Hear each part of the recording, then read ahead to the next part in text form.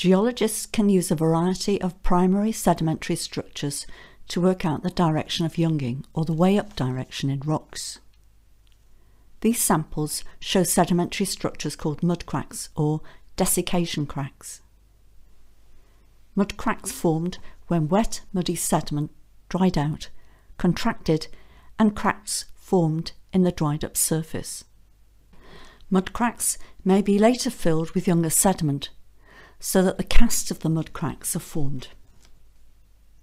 Here is a diagram which simply explains how these sedimentary structures formed.